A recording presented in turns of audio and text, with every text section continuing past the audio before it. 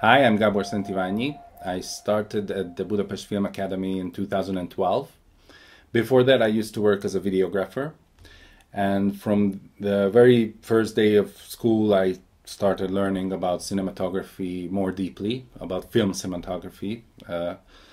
And the biggest takeaway from this school, I think, is that you're given opportunity to work in film crews, to shoot films. And I think the real life experience is the most valuable you can learn if you want to learn filmmaking or cinematography. So I would recommend it to everyone, and come to Hungary, visit us. Thank you.